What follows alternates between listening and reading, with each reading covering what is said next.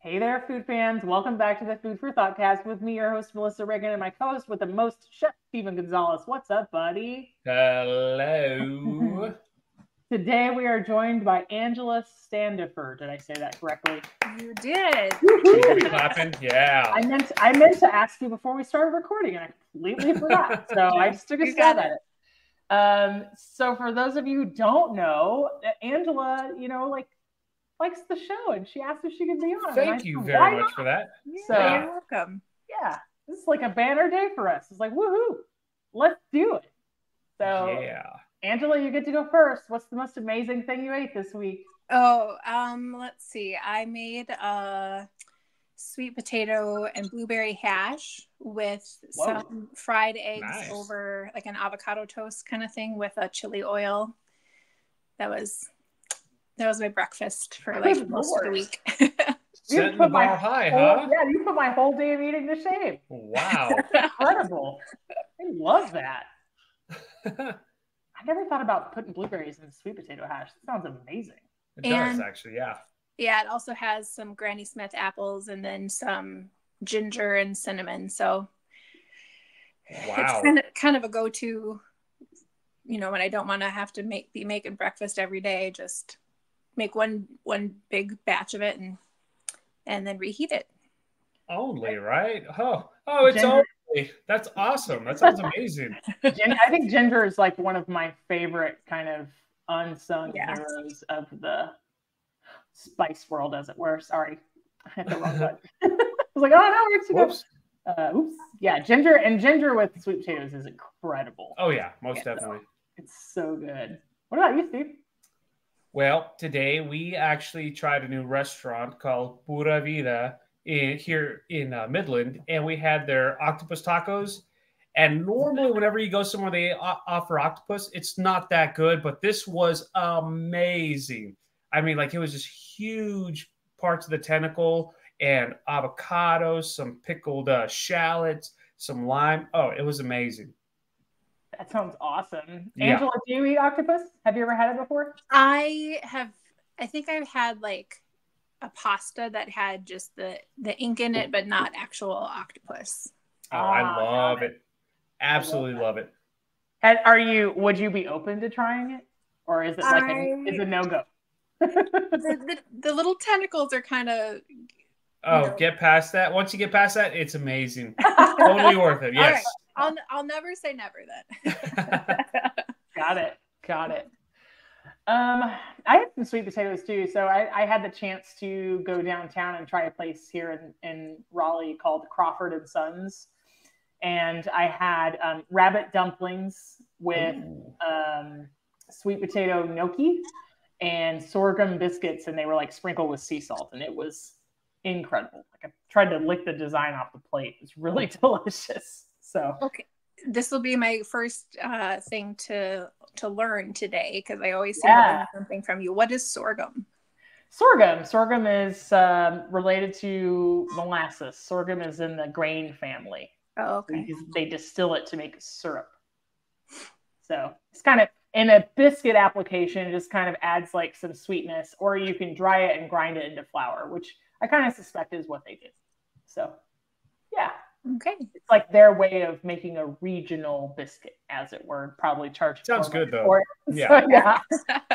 Totally good. But yeah, it's a gluten-free grain, and you can use it to make flour, or hot cereal from that same flour. You can use the grains whole, and then also it's kind of like a cousin to molasses. So yeah. Okay. Nice. Thanks. Yeah. Yeah, absolutely. I love rabbit. Do you like rabbit, Steve? It's good. It's a little bit of work, but I like it. Have you had rabbit, Angela? I have not. Is it similar to any other kind of texture of a protein? I like to tell people it's like an animal that's made completely of dark meat chicken. Oh, I would think I would like that. Yeah, it's like an entire woodland creature made up of chicken thighs. That's how I think it is. Yeah. I prefer chicken thighs when I'm cooking with chicken. Same. Chicken breast hurts my soul a lot. I don't like it. I know it makes good chicken strips, but It is inferior in flavor and moisture and everything else. Mm-hmm. So, and it's expensive. Just like, I'll pay more for this thing that doesn't taste as good and it's dry. So makes me kind of sad. Yeah, buddy. Well, not too long ago, Angela reached out to see if she'd come on the show, and I thought it was an amazing idea. And our schedules being what they were, it was like a long time ago. And so, really, really happy to have you here. Very, very honored that you would ask. And thank you so much for listening to the podcast and supporting the show. Like, I love that so much. You guys kept me company on many trips to Sioux Falls, South Dakota, which is about an hour from where I live. But well, when I was going daily for radiation treatments last year, you spent many mornings with me on my trip over there. So I'm glad to have you guys along in my car. Most definitely. And congratulations. Yeah, thanks. So, congratulations for making it through that. And glad to tell. Yeah. Amazing. Well, Angela, I have a question for you. You recently had a mini chopped style competition with your family. Can you tell us about it? Oh yeah, I was gonna be having dinner with some friends of mine, and so I just loaded 2 shopping carts full of food from my fridge and my freezer, and brought everything over. And I said, "All right, what are we gonna make?" I had Brussels sprouts and some. We ended up combining and doing like a Mexican sort of meal, and left the Brussels sprouts for a later time. And here I was going to ask, did you make your sweet potato hash with blueberries? Because that sounds award-winning right off the bat, to be honest. And then one of the dishes we ended up making that wasn't really Mexican inspired, but Melissa gave me the idea to make a caprese salad with my cantaloupe. And so we had the cantaloupe and burrata cheese, and I had a little balsamic glaze that we put on that. It was pretty tasty. I've never tried cantaloupe that way before. Yeah, I think you had like maybe an underripe cantaloupe, and you were asking what you could do with it. And so, yeah, Steve, I don't know if you've ever done that, but I've used underripe melon in the place of tomatoes before. I haven't. I've never done that before. Most of the time, it's the other way around. If I don't have like good tomatoes and I want something that's kind of like caprese, I like to use other things like cucumber or melon or things like that. Anything crunchy. Interesting. Yeah. Firm. I can see that. Totally. Yeah. So Angela, who won? It was not really a competition. It was more of a like combined effort of what can we make with all of the odds and ends that I have in my fridge. Mm-hmm. So he handled the grilling part and made a salsa, and I handled the inside part. I think at the end you ended up being the winner because you got to do like a fridge and freezer and pantry clean out. Yeah. And then you didn't have to take all of like the oddball ingredients back home. Mm-hmm. So you're the winner. I want somebody that can do that at my house. I have like a bunch of things that don't go together. Right. So, same here. My chef brain's tired. So, Angela, did you grow up cooking? Yeah, I did. My mom has always been a good cook, and so I kind of learned from her. And I keep meaning to one of these years learn how to make julekake, which is Norwegian Christmas bread. Bless you. It's like a whole day's event of what? Wow. of making that. But yeah, the next one of these years I should learn how to make bread. My goodness. What makes the bread special? You said it's Norwegian? Yep, Norwegian. It has, I think it's basically just like a fruitcake kind of bread. It has that those little pieces inside it, and then it's braided with a little frosting on it. And then our favorite part when we were kids was getting to help make the little designs with I don't even know what they were, like maybe those little cherries like candied cherries. Yeah. Like the dried fruit and stuff. Yep. Is that like your family heritage Norwegian? Yes. Yep. For the most part. Oh, wow. So you'll have to share with me because I have no idea, you know, like what traditional is or what kind of dishes you would have grown up making, you know? My uncle can make some pretty good lefse, which is really that thin, you know, like potato bread or whatever. He's got the big, like a grill that you make it on. I know that lutefisk is Norwegian, I think. Pretty sure, but I've never tried it.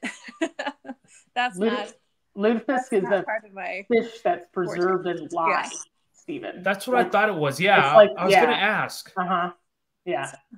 Wow. Lutefisk. Ugh. I would try it too. I would totally try it, you know? I mean, I need to try it at some point, but I'm not super excited about it. No offense. It's just one of those things I've never had a desire. I'm always just like, that's on the list, but I'm not in a hurry. So is Norwegian food typically very heavy? It sounds like it kind of sounds like it is, but I'm sure that's not all heavy dishes, right? Really the only one that I remember is the bread that my mom would make. Okay. At Christmas time. So I can't really say that we had a lot of other Norwegian, you know, I live in the Midwest, so a lot of meat and potato kind of just traditional dishes. Yeah. I feel because like when we think of like the winter, we think just cold. And of course, being in Texas for myself, it's typically in the 80s, 90s, you know, around December. Right. So that's why, you know, I'm thinking heavier dishes, but again, I'm just thinking that, you know.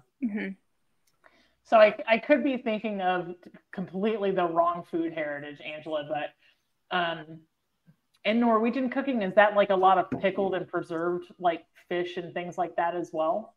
I might be thinking of Swedish. I think so. I did not Google the heritage foods. I feel like I'm the history, right? Yeah. So it sounds like person to be asking those sorts no, that's okay. I mean, I was just wondering if you grew up with any other like super traditional aspects. Steve, you know, lefse, it's like a flatbread. So that big griddle, you know, kind of like I mean, I wouldn't want to say it was a Norwegian tortilla, but I think it's probably it's close. It's fair. Like pita or a tortilla. Yeah. Right? So yeah. I've always wanted to learn how to make it. There's an influencer I follow called That Midwestern Mom. Are you familiar with her, Angela? No. She makes like all of those like Minnesota Jell-O salads that have like marshmallows, like all that Midwestern like hot dish and all that stuff. But they have a lot of like Lutheran churches and that tradition around there that will make like lefse, and it's like a family activity. And so she's done some reels and some shorts about making lefse, and it looks like an arduous process. So like multiple hands, families come together, like use the whole table, you know? So, yeah, absolutely. So what's your favorite thing to cook? I'd probably say pasta. Like you can't go wrong with macaroni and cheese. I agree. Good pasta. Yeah. You cannot. What's do you ever like do anything to jazz it up, or do you have just a standard like favorite recipe that you use? I kind of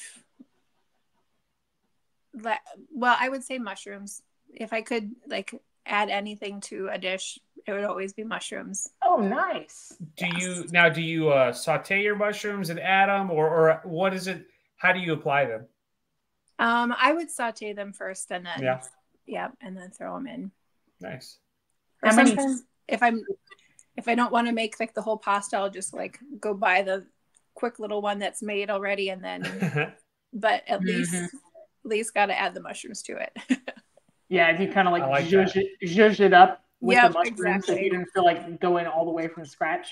So if you make mac and cheese from scratch, like is it more than one cheese, or do you like Velveeta, or like what is it?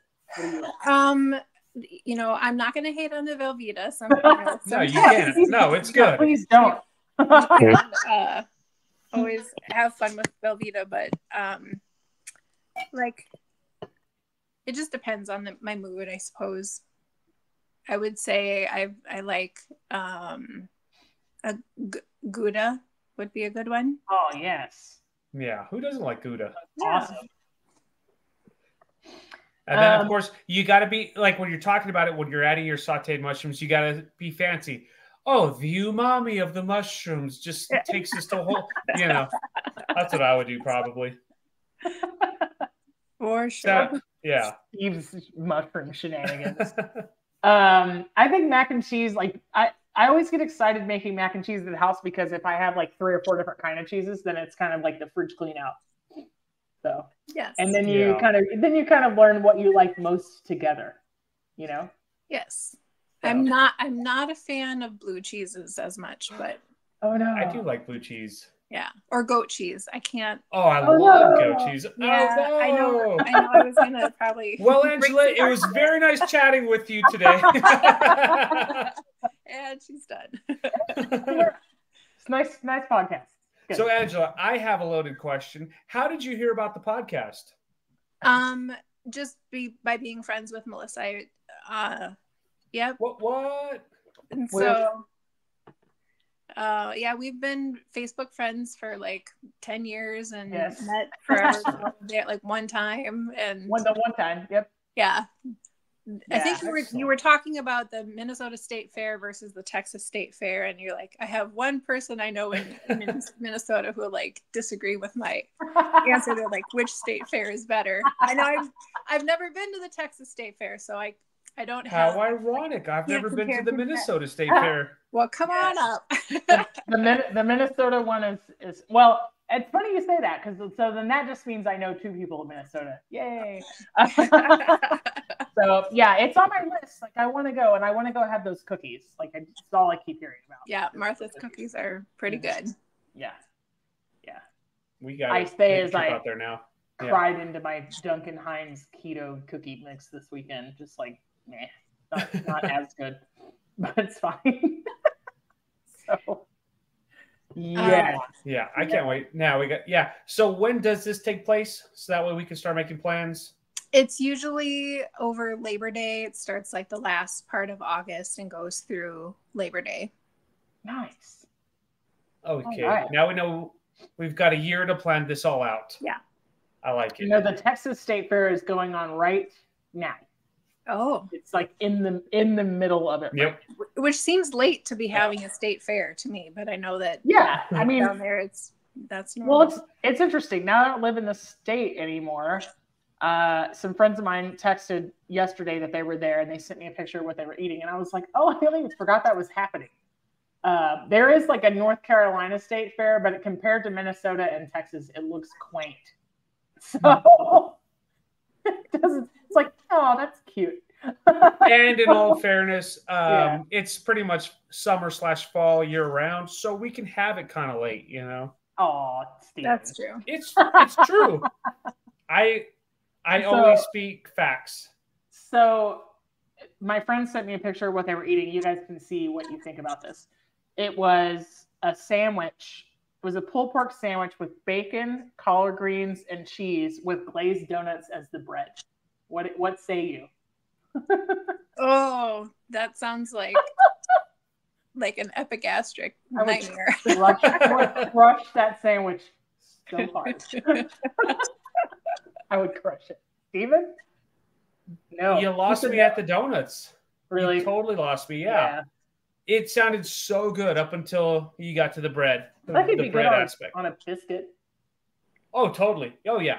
Most definitely. Or a pretzel roll or potato But I feel bun. that sweetness just wouldn't tie into all that. You know what I'm saying?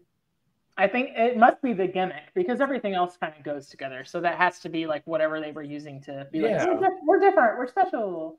I'm sorry, but I had one of those smash burgers once with like the donuts for the bread.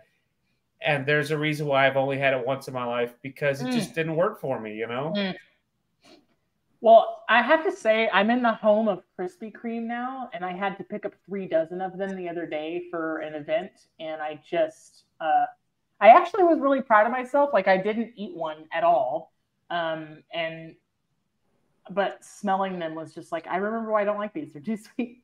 Sorry, no offense to if everybody likes. You could do one, but that's about it. That's as far as I go. You know, any more than that, you're just like, no, can't. Angela, what's the craziest thing you've ever eaten? Oh, the craziest thing I've ever eaten. Like, do you seek that out? Or I know. I tried chicken hearts. Ooh. At one of those Brazilian like carnival. Nice. Yeah, and that was the special, delicacy of the month was chicken hearts. Did you like it? I did actually. Oh, so good. Yeah, the texture was like not too strange or anything. So the flavor was just it was good. Chicken heart to me is like one of those the only offal, like the OFFAL, that doesn't taste kind of like liver. Everything else kind of skews toward liver unless it's like sweetbread or heart. And so to me, one of my coworkers was talking about making liver and onions. I'm like, it sounds like it doesn't sound like something I would want to eat, but she had such like fond memories of her mom making it over the years that was something that she enjoyed. I'm like, okay. Nice. Liver and onion and mac and cheese for me, please. That's a feast right there, I love it. Well, Angela, do you look for weird things to eat, or are you like always like eager to try exotic things, or do you find that you're you kind of just stick with what you like, or what's that look like for you? There's an Ethiopian restaurant that opened in our town. We have a pretty diverse town for being middle of the plains. And I have been meaning to go try it. My friend said it was fantastic when she's been there. So it's on the list. Sounds like you've got some homework. Yeah, you have some homework and you need to report back to us ASAP. Okay. That's what it is. Yeah. So if you like, Lexa is going to be a little bit heavier, but there's a bread that they eat with Ethiopian food. Well, you actually use it to eat with because you use your hands, called injera, and it's like a spongy flatbread. Yes. I actually love it. There's a mutual friend of ours, Ronnie Rock, that hates it. She hates that stuff. So, you know how much she travels and stuff, but she kind of eats her way through her travels as well. And we were talking one night about it, and she's like, yeah, I can't stand it. And I was like, oh, it's so good. I was reading the description of it and when I saw that it was like fermented something, I'm like, well, is it like a sourdough or is it like, I don't know. I won't pass judgment until I try it. It's a good question. Like, no, that's a great question because there are different kind of ferments and they're not all sour, if that makes sense. Like potato bread is made by fermenting that like potato base. And technically, like focaccia is made by fermenting that first sponge, that dough, and it has yeast. And so, yeah, that's totally valid. I don't think it's as sour as sourdough, though. So yeah, it's definitely an experience, though. Yeah, you should let me know if you try it. I will do that. Most definitely. So, can I ask you guys? I'd love to know what inspired you to become a chef. Melissa, go ahead. Steven. Do you want the real reason or do you want the eloquent I want the response? Real reason. You can make it eloquent, Steven. I honestly, in all fairness, I grew up eating. I loved eating. I can remember senior year, I had no clue what I wanted to do. And a friend of mine said, well, I'm going to go to culinary school. I'll be playing with food and this and that. And I was like, sign me up. And I figured, I love to eat. I love to make people happy. It was very superficial reasons, but when I really dissected as to why I went into culinary school, it's because I like to make people happy. I really like the hospitality part of it. Someone's coming to you for the experience, for the story, and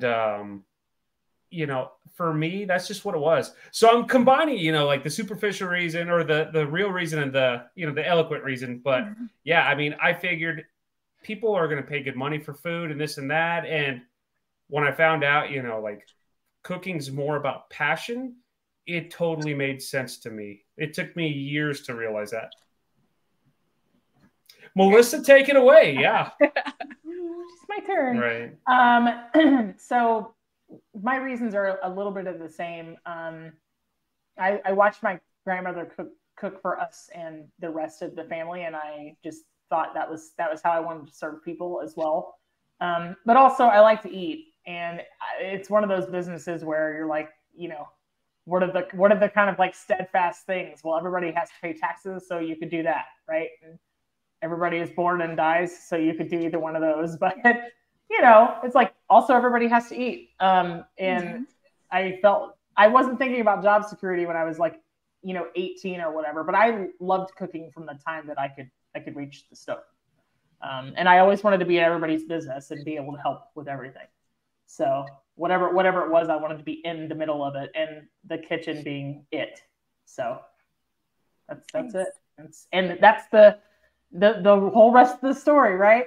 Here we are. The rest is history. Here we are. Do you ever get watch shows on TV that are about cooking? Like, one that I watched recently was The Bear, and do you go, is that so cringe to you, or is it a very is it like cathartic, or like sometimes when I watch medical things, I have to roll my eyes because it's not real. So not real. Yeah. Yeah. Right. So. Melissa, go ahead. Steve, no, I went first. No, yeah, I've watched The Bear. Yeah. Steve, calm down. Oh, I just want to see if you watched it or not. Yeah, I watched The Bear. Yeah. What? Yes, I watched The Bear, but I have to know, do you guys like Sydney? I hate her. I can't stand her. She's the worst. Do you like her? She seems to have like a lot of anxiety. Indeed. Yeah. I watched that entire show I remove myself because it's very bittersweet, because yes, it can be intense like that. Mm-hmm. But it's not always just high pressure, high anxiety. It's not always 0 to 100. Like, I'm sure in restaurants and other restaurants, yes, it is, but I never had that experience. I had experiences where we were real busy, but it never felt like that. Does that make sense? The way that they build up the tension during dinner service, I never had those feelings. You know what I'm saying? Yeah. And so even though The Bear they did their homework with a lot of really good restaurants, French Laundry, Alinea. They've got all sorts of different techniques, and they show things like that. Yes, there's a lot of passion, but at the same time, like, I feel like the main guy, what's his name? Jeremy? Alan White. Yeah. Mm-hmm. I feel like he takes it to a whole nother level of just anxiety and tension and stress and things like that, but that's what it's supposed to do. That's what a show like that does, What about you, Melissa? So I think I've watched it 3 times through, all of it. It stresses me out, but I think that's by design. Like, this storytelling is so good that you're supposed to kind of feel like you're in it. And have I ever been that stressed out in a restaurant? Yes. And I've worked in a couple of places that made me want to quit being a chef altogether because they were so toxic and so stressful. But I was younger, and I also didn't have any tools in my toolbox to like deal with that kind of anxiety and stress either. So I just didn't have any like healthy coping mechanisms. But when I watch it, I laugh and I cry and I rejoice, and I'm excited every time they open it. And it's this roller coaster of emotions. I like him, but I've worked with plenty of hims that would have been fired already. And then Sydney annoys the crap out of me. It's not because she has anxiety, like, so do I. But and sometimes anxiety is just your body's way of telling you like something's not right. Like, it's kind of your first line of defense. There's nothing wrong with it. It's not like a right or wrong. It's no judgment for anybody who deals with it. I think the overwhelming majority of people do, whether they want to admit it or not. But I think in the story, I'm just get irritated with her because she doesn't know the right times to advocate for herself. And then she tries to put him in his place when it's not appropriate. I'm just like, shut up. Just say yes, chef, and shut up. I don't know. It just bugs me, but Yes, I watch things like that all the time. I haven't watched the Food Network in quite some time because it's not really, it's all reality shows and stuff, but it's not like real cooking. Not like in my day, like when I was So Angela, what kind of shows do you watch when it comes to food?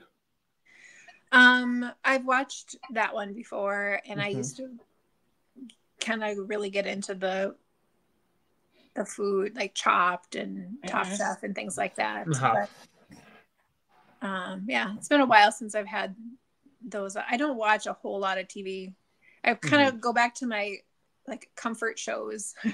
Yeah, because they just seem to be better than new things I can find right now.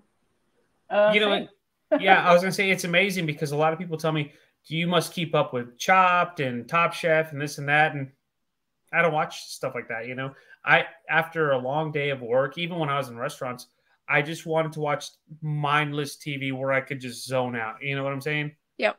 And so I do have friends that were into all that stuff. I even had a friend who was on Chopped. I've had a couple friends on Chopped, and one of them didn't win. One of them won, and I watched those episodes because I want to support them. But otherwise, I don't know. I can't watch stuff like that.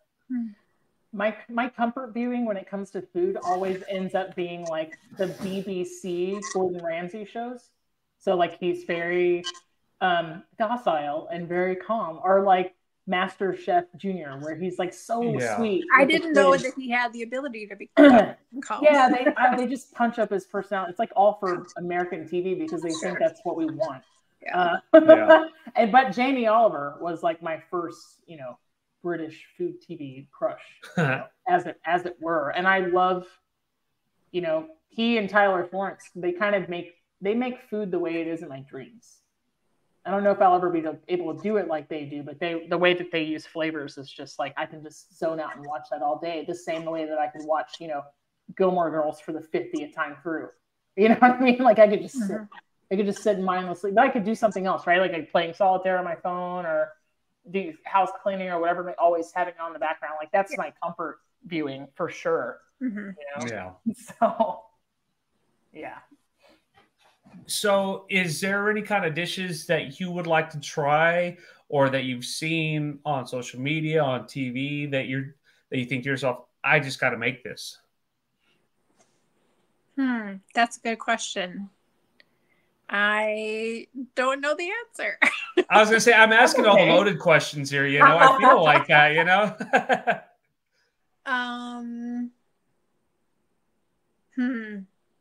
No, I'm not sure. You might have to come back to me on that one. Because I was going to say, go ahead. Oh, I was going to say, like, I see stuff, from time to time, and, everything always looks really good whenever I see stuff on social media and the internet and even TV and things like that. I'm always inspired by different things. And I try to put my twist on stuff. So that's why I'm asking, like, have you seen anything where you're like, I got to try this. I got to put my twist on it. I wonder what it's like to cook stuff or like this and this and that, Yeah, I'm not really sure, but I do like watching this cute little, it's like Cooking with Levi, this dad and son. And he's, as his kid has been a baby through, now he's like 3 or 4 years old, and now he's like helping in the kitchen. I think that's just really fun that you don't have to dumb a kid's palate down. You can just like cook them good food, and this little kid is just so cute when he's like trying all these things, and it's a fun thing to see on Instagram. I love that, and I agree with that. I think you can.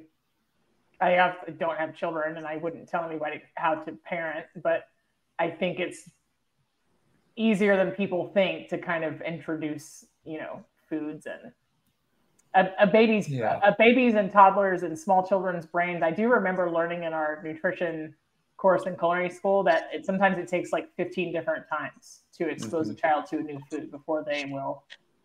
So. A lot of patience, apparently. Although I'm going to keep circling back to your sweet potato hash with blueberries because that just sounds amazing. It really does. You're going to have to share that recipe with us for real. Okay, I can do that. It was a Whole 30 recipe that I tried. Yeah.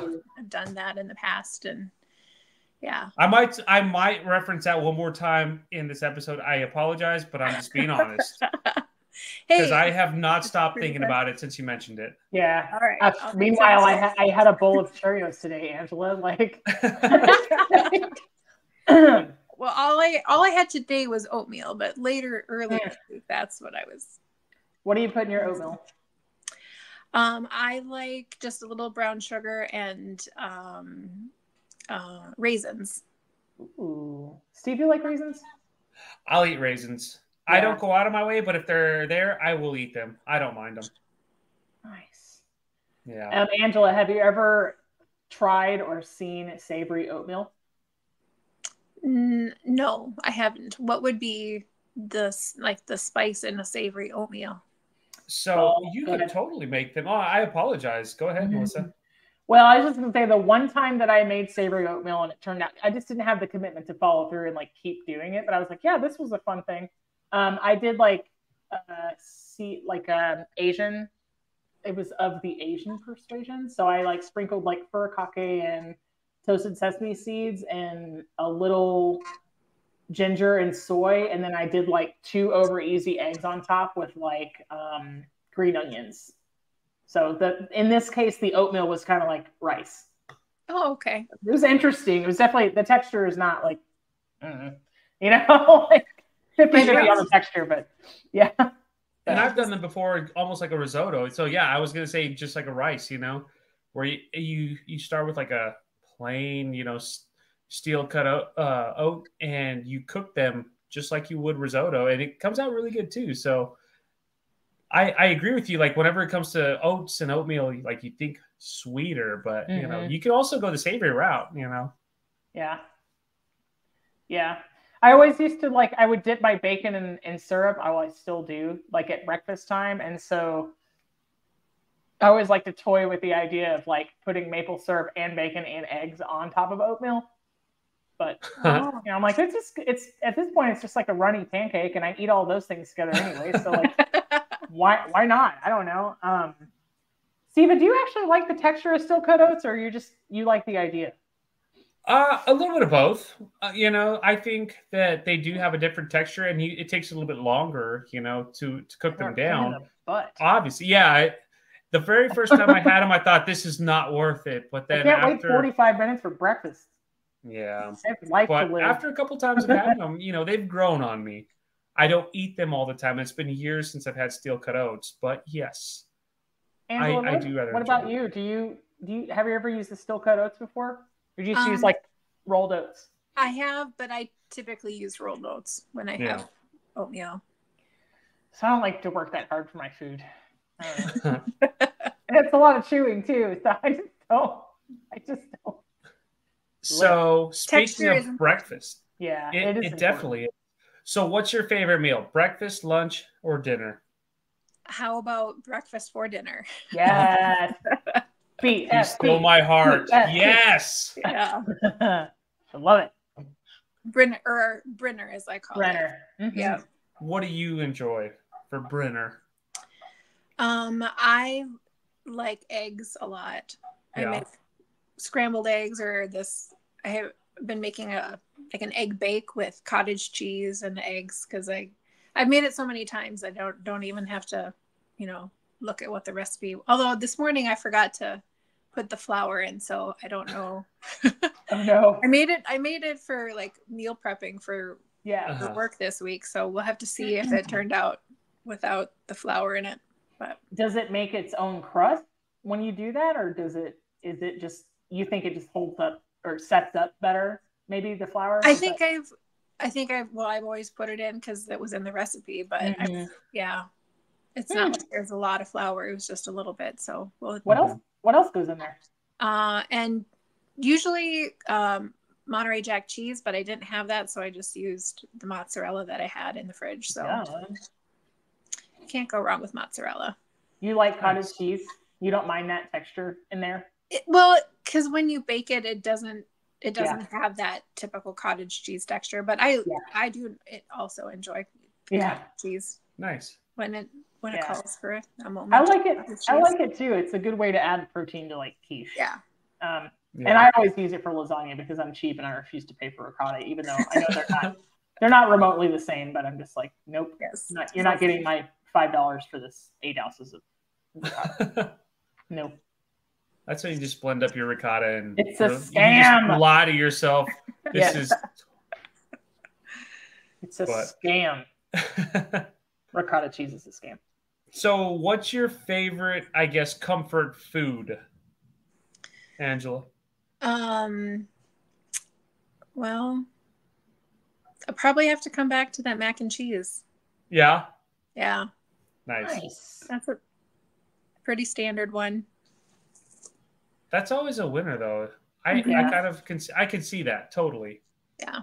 It's hard to go wrong with mac and cheese. A couple times in the last maybe 2 or 3 weeks, I've had Chick-fil-A. There's one right next to our new building where the restaurant is opening. And one of the things I like to do there is get the grilled nuggets and toss them in buffalo sauce, like in the container, like shake it up, and then put it on top of their macaroni and cheese. Like that's a winner. So good. I know. I almost can't have mac and cheese without buffalo something. So I might have a problem. But yeah, you all are going to be their best customers. For real. I feel. I have to drive 60 miles for a Chick-fil-A, so you can cry for me. Have you reached out to FEMA? Because it sounds serious. 60 miles one way? Yes. Okay, well, it's not that good. I live in the middle of nowhere. Gas costs a lot. Wow. Is there a standout restaurant in town where you are? We've got a couple good Mexican restaurants. I like Lupita's. I'm sure that there's no listeners in my little sphere of the world, but that's what I like. Do you mind sharing where it is exactly? You might get mobbed by fans after this. But. Now I'm going to be Googling it. I live in Worthington, Minnesota, which is the turkey capital of the world. What? We that's just our, every little Minnesota town has their claim to fame. And my great-grandfather actually brought it to our town years and years ago. He was on some business trip in Texas and came back and said, hey, there's this town in Texas called Cuero, and they've got this turkey festival. And yeah, we have a lot of turkey industry, so we should too. And now that has led to in September in Minnesota, and then in October is the other half of the festival. And humans chase turkeys down Main Street in both towns. That sounds like fun. Okay, so that must be the there's a really old episode of South Park where they do the same thing. So maybe that's like what it's based on. Yeah, they must have got their inspiration from our lovely little festivals. I love that. I love that so much. Okay, I just Googled Lupita's, and it looks really good. A lot of the it sounds like there's a lot of dairy there, like cheeses and things like that. Yeah. And I would be all about it. So it sounds like we need to make a field trip out there. Maybe. Just to go check it out. Yeah. Worthington, Minnesota. Done. Dang. They've got good reviews. The pictures look great too. Yeah. Oh, their margaritas, their molcajetes. Oh my goodness. I better stop. I'm full as it is, but that looks good. I still need to eat dinner, so now you're kind of making me want Mexican food. That's what we had for brunch today, so yeah. Yes. You can never go wrong with good Mexican food. Mm-mm. Angela, what's your go-to order at Lupita's? I can't remember what it's. I think it's the pollo a la crema, and it's got some sautéed vegetables and I think mushrooms in it too. Like I said, I love mushrooms. With this, yeah, and then of course your standard rice and beans with it. But yeah, that's a good one. Are you one of those people that when you go out to eat, do you have something that you order at every single place, or do you try something new? I have my favorites, but I'm willing to branch out and try stuff. Try new things too. Nice. Nice. Well, Angela and I talked a little bit about, while we were talking about you coming on, we were talking about how kind of regular home cooks as yourself can connect with chefs. So I wonder if you had like a burning questions about maybe something you didn't know how to cook, or maybe a food you'd never seen or tried. No pressure. Well, maybe we could talk about the octopus, because if I was ever going to try, I don't know if I would probably be safer to like go and try it cooked by, you know, a professional. But if I was going to attempt something like that on my own, like what is something you would need to know about it? I would say that it would be a little bit of a chewier texture if it's done right. If it's not done right, it's going to be very rubbery, if that makes sense.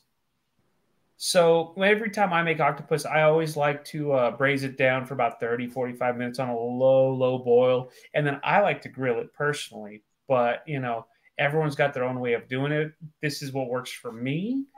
And that's what I like. I don't know, Melissa, what about you? So every time I've ever made octopus, it's been ceviche. So octopus is one of those things, Angela, where it's like you've got like 3 seconds or 30 minutes. There's nothing in between because it'll turn into a rubber band. And so I like to cut mine up and put it with pico de gallo and lime juice and a lot of jalapenos and serve it with crackers. And that's what I do with it. Let it sit in the fridge for like, I don't know, 4 hours, 6 hours. So that sounds interesting. I kind of like Melissa's. Yeah. Melissa's take, I think, kind of wins out on that one. We'll try it. I mean, yeah. Like I said, and whenever I do mine, like I'll do sauteed onions, I'll do a little bit of guacamole, I'll do a little salsa, things like that. And, you know, I make it into a taco personally. I haven't had it like ceviche style because too often. I've had it a couple of times. And again, for me, every time I've had it, it's just been that overcook, you know. But again, to each their own. I would recommend trying it somewhere first and then recreating it. Oh, yeah. Yeah. Until you don't want to spend the money and then get it home and then be like, oh, this is terrible. Bad idea.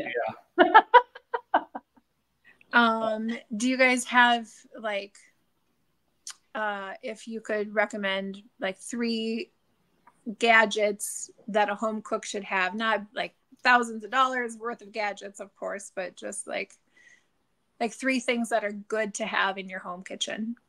Yeah. A great knife, for starters. A great sharp knife that is the size you prefer, that is you feel comfortable using, so that you're safe. A good sharp knife. So something that's easy to wash, something that's easy to store. You don't have to break the bank. There's plenty of affordable ones out there, but I think that's step 1.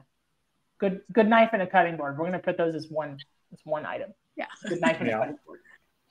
So, gadgets, Steve. Ooh, gadgets. I was thinking the same thing. It's funny because we were just talking about that last night too. You know, we had just recorded yesterday, and it was like a whole hour on gadgets and tools. So fun times. I would say, yeah, definitely a good cutting board, a good knife, a good knife and cutting board. I would also say a good saute pan. One of the gadgets I like that's an actual gadget, you know, is a good blender as well. I don't really use food processors. I don't really use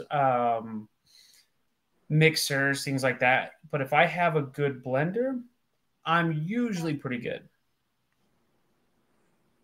Yeah. Okay. Yeah. I'm trying to think about the last time I used, probably I have to say spice grinder, and you can do coffee in it as well.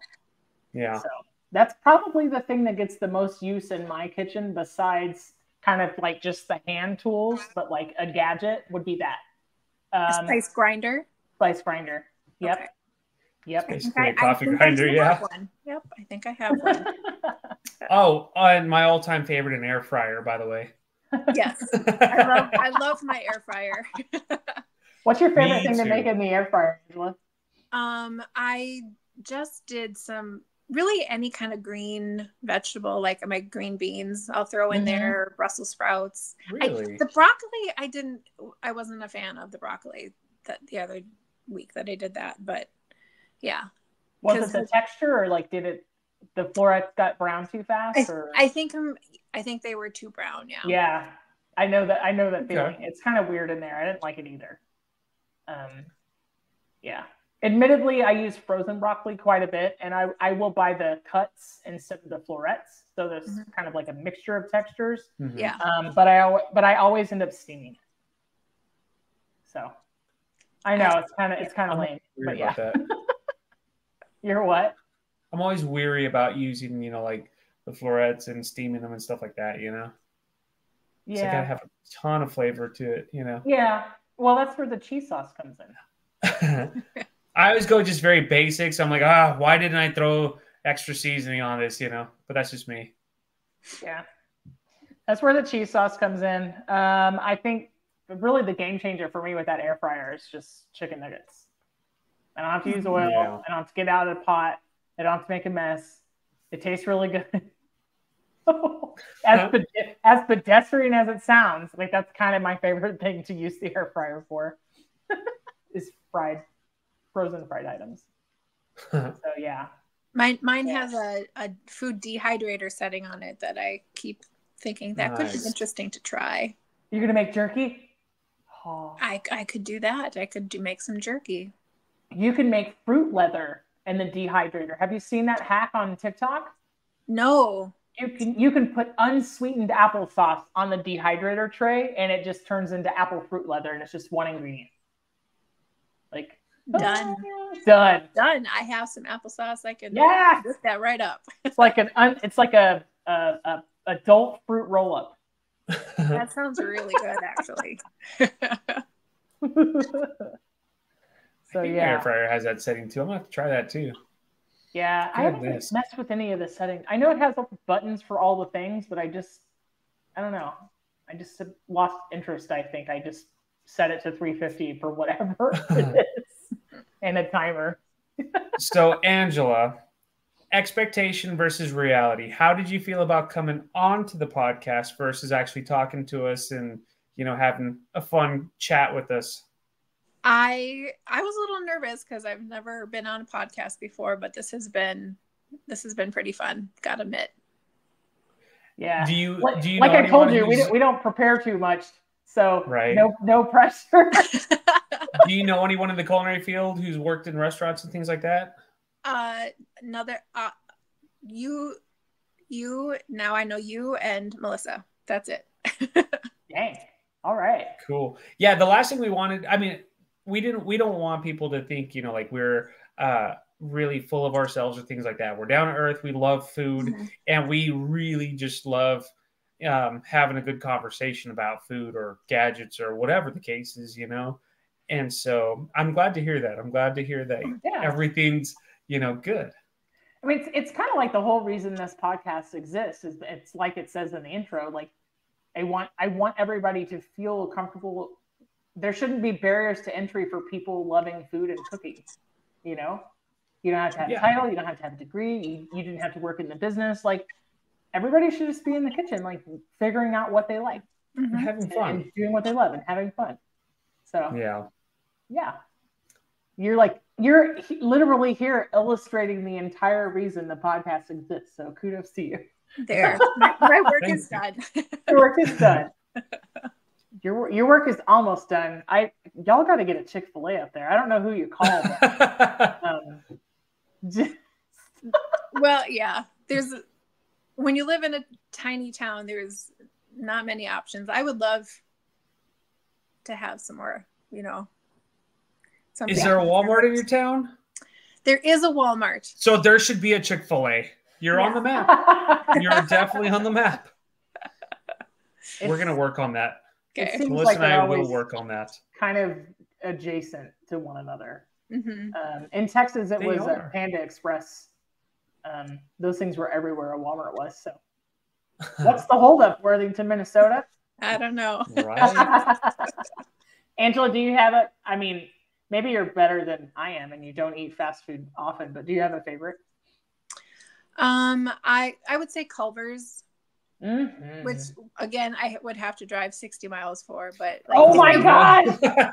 So in town I would probably say Arby's. I like those little chicken wrap things that they Yeah. have. Yeah. Mm-hmm. Arby's is so good. Yeah. Super good. So is like, Can't argue with that. is Chick-fil-A like 60 miles one way and then the other one's like the other way? Where, Nope. It's they're both in the same direction. Yeah. So whenever I have, well, that's good. you know, shopping to do or medical appointments, that's where most of my doctoring and stuff is. Then I go get some Chick-fil-A. I don't know. That's a good treat. Yeah, the Culver's cheese curds are one of my comfort foods. Do you get the Butterburger ever? Oh yeah. So do you ever like open the Butterburger and put the curds on it? That's my move.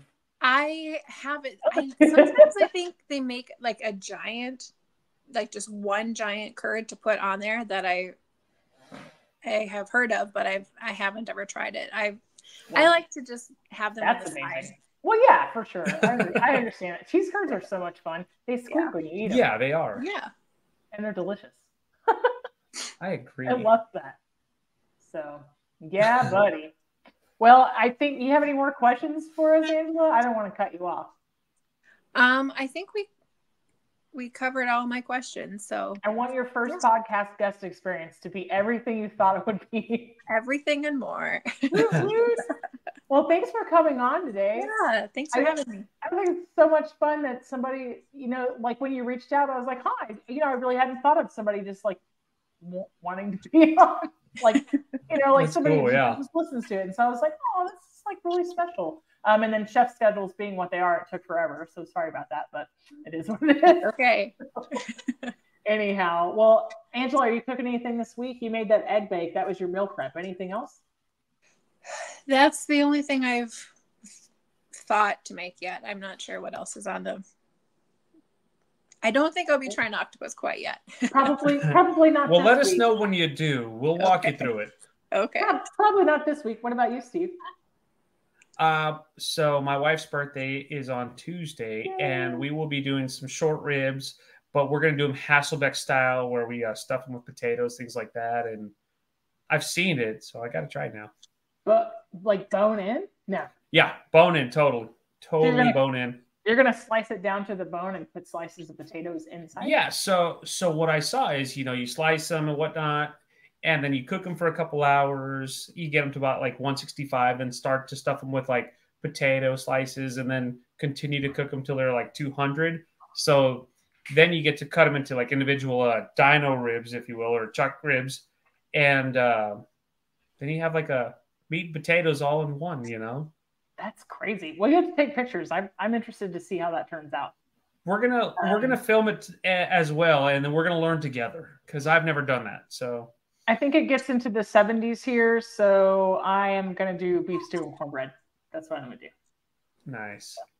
I like the 70s. Brr, as Angela rolls her eyes. For her, that's a heat wave. For us, there's parkas that are coming out. We're freezing. Yeah, it's the hoodie. It's hoodie season is upon us. Well, Angela, it was awesome having you on. Thank you so much for listening and for supporting the show. So, and you'll have to come back. So you'll have to go like chase a turkey and take pictures and make lefse and everything else, and then like come back on. So, all right. We'll see you later. Bye. Bye. Bye.